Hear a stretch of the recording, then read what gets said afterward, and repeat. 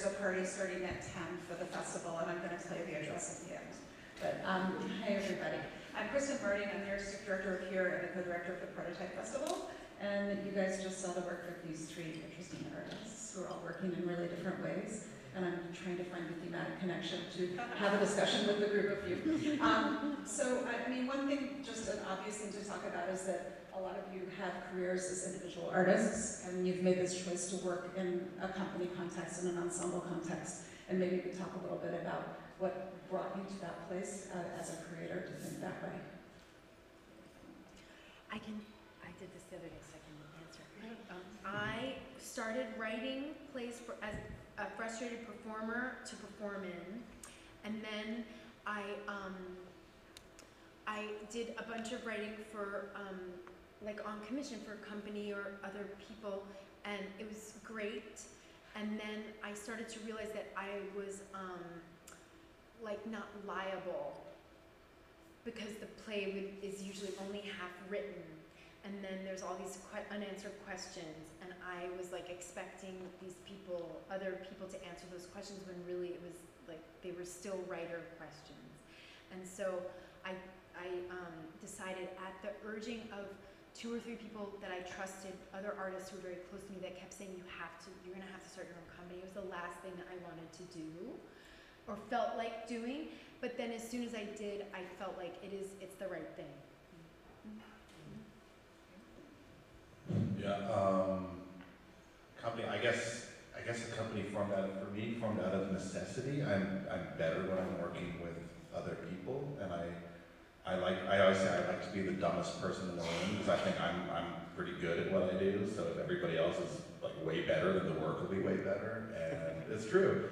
And like the better I get at it, the less I want to have to do with everything. Like the more I want to get really amazing people, from original company members like Abigail Browdy to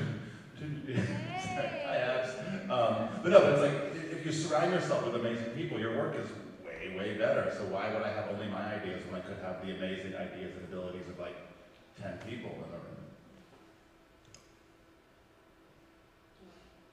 Oh, I was just going to say that we 3 as New Zealand disagree a lot. So when we do agree on something, that makes it more valuable. Right, if it like passes all 3 thresholds of our standards, then we know it's an okay idea. Or not just okay, it's like fine. Passable. So there was a lot of different representations of gender tonight, and talk about that in some of the pieces, and also representation of gender and the way that your people were moving. Do you guys want to talk a little bit about your thinking about that? Maybe you guys would start off, New Zealand folks. Sure. I think we were thinking of the musical My Fair Lady, and obviously it's deeply problematic, but we love it. It's so fun. It's great. And then we were remembering watching it as little girls, and then we rewatched it and we're like, oh. It was especially sad because Rex Harrison was like so sexy to me when I was a kid. I like really thought he played Henry Higgins. And then you go back and you watch and it's like, he's such a misogynist, he's such a jerk. So that was hard to grapple with, and then I think ultimately, like the song is, in the musical it's sung by a man, but it's just sort of like more fun.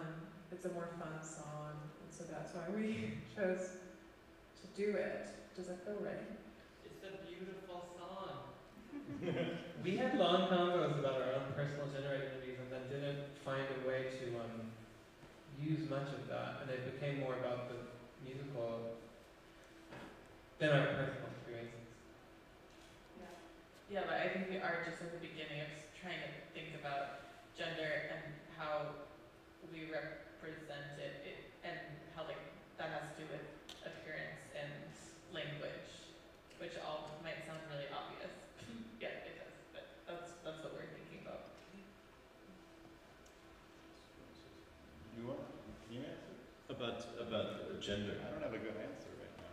You don't? No, I mean, there's a couple of things. I mean, I think the way we generate movement is, and like the physical vocabulary is, everybody's making stuff, and then it gets put on all these different bodies, so you already have a, like there's already, like, stuff's already spliced from the very beginning.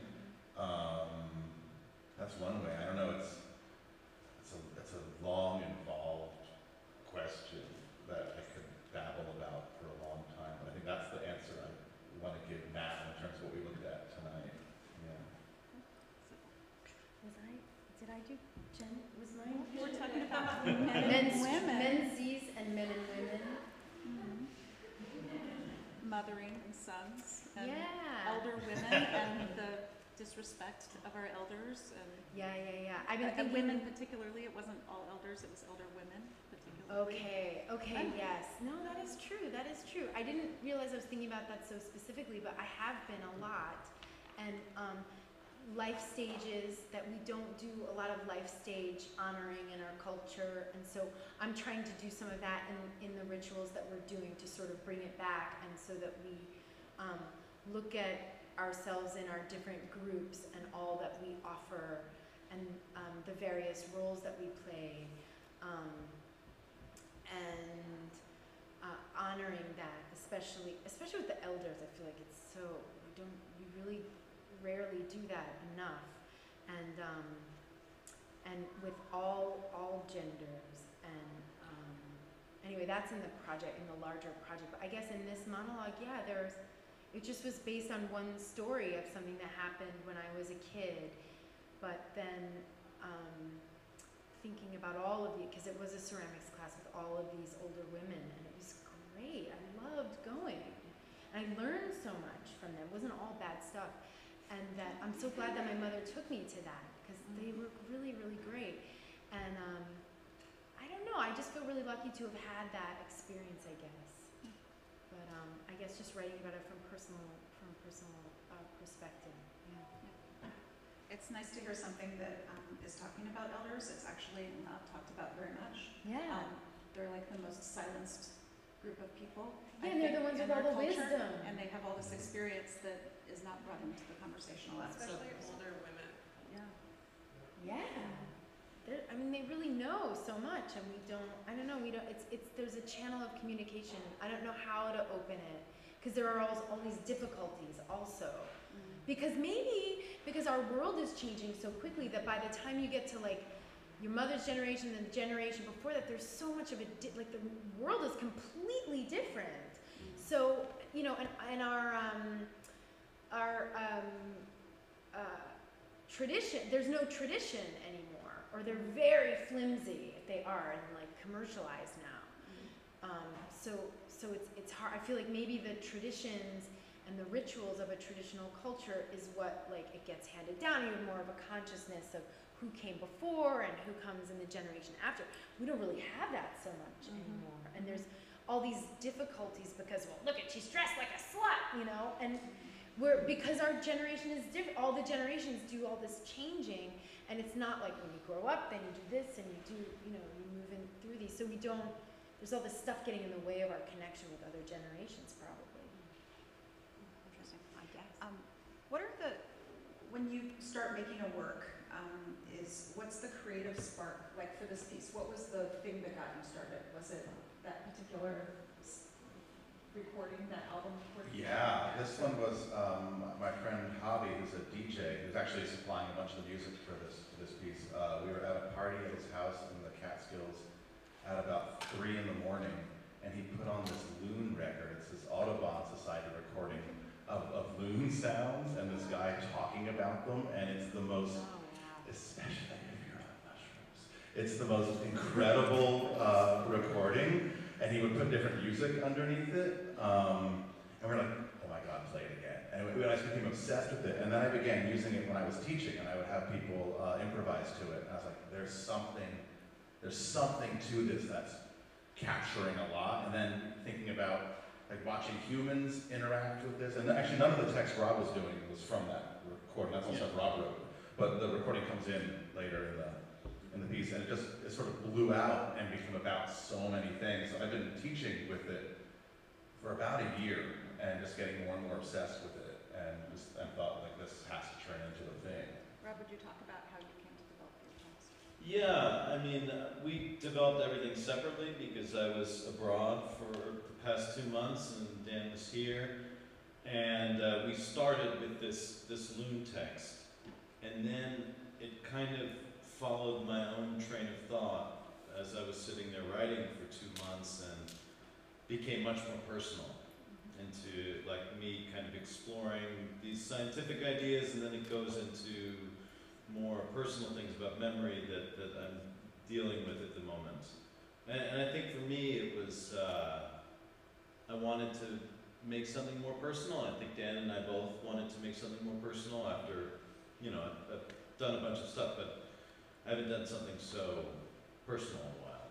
I mean, one of the things that I worked on in Lithuania had a little bit of this personal thing in it, but this is going further in that direction. Yeah. And talking more about passage of time. And Yeah, passage of time. I mean, I think it's like things I'm thinking about now, you know, as I get older and I'm past this stage. You know, I was in this company for 10 years and I'm in this kind of period after that. So it's a lot of reflection and thought and wanting to move forward in a different way too. So it's like, can I take those thoughts that I'm having and somehow put them on stage where it means something to other people? And I don't know if it does, but I always feel like if you say something that in the moment means something very strongly to you, then it does come across to other people. Yeah, I mean, I think memory perhaps is the thing that links the three pieces the most Yeah. tonight in terms of what you were talking about. Yeah, because your Sybil was also experience, talking yours, about this. and then you guys talking about My Fair Lady. Yeah. And stuff. Yeah. Yeah. Which is kind of a bad thing, nostalgia. It's like good and bad. Unpack that. Yeah. And but it can lead to such terrible things, nostalgia. Sure. Yeah. Yeah, this one also. Yeah. This one also. We've been with Witness Relocation. The last like 7 years, most of the shows we've done have been written by Chuck Me. And before that, we were always like going from zero in the room. And this is the first time we've really gone from there's just like an idea, and it feels really uncomfortably personal. And which was always my barometer. I was like, if I'm nervous for people to see this and they're going to learn something about me that I don't want the public to know, I was like, okay, this is working. And this finally, again, really I'm just like, ooh, you're really letting people in on some shit. And that's exciting, and so yeah, that was also, I think, the driving force behind it was, and both of us agreed on that was like a direction we wanted to go in.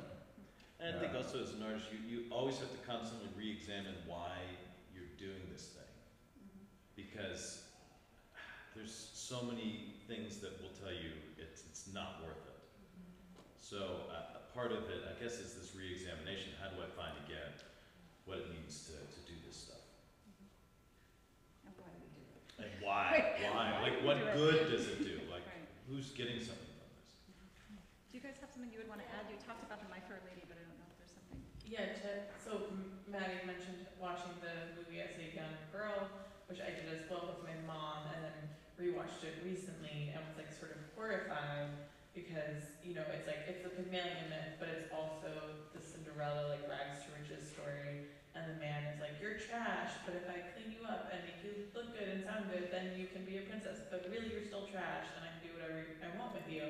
And so I've just been thinking a lot about, like, how deeply seated the rags to riches myth is in me, and like how it affects me, how I think about myself as a woman, or this idea that like someday I'll have money, which like probably is not true, and like this like kind of someday myth, and also we've been really interested in like I've been working on a musical as like my day job, so like the musical form.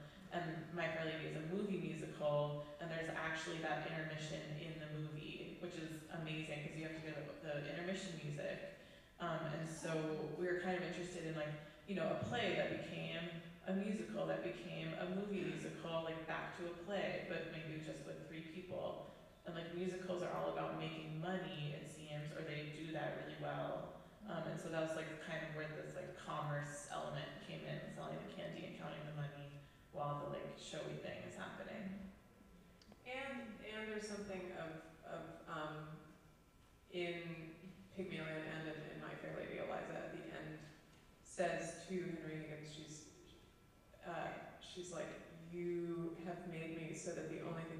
sell now. She was like, you said that if I could talk like a lady, I could work in a flower shop, but now I'm too high class to work in a flower shop, so now the only thing I can sell is myself. He's like, you can marry well, and she's like, you can turn me into a prostitute, which is, yeah. So I think that was the sort of commoditization of the female body. Linked this microphone. I'm just trying to objectify something else in the way that women are objectified. And also, I think also sort of like thinking of your question also about how it started, how the process started, was like prior to this we'd been working for about 3 years on a Chekhov adaptation, and that feels so like feelings and emotions and people stewing and text, and a musical is not that. And I think it was sort of like it felt like sort of a palate cleanser to try and do that. Milo, you seem like you want to say something. Also, I think thinking about aspirational, you already spoke of this, aspirationalism and performance of self, and the language you use, and that your performance of self is money, or is or working in a restaurant and then going to restaurants, using language in some circumstances and then others. That related to class. Yeah, related to class. That was another. Matt, do you want to say anything? No, not particularly. I'm just the robot designer. So good.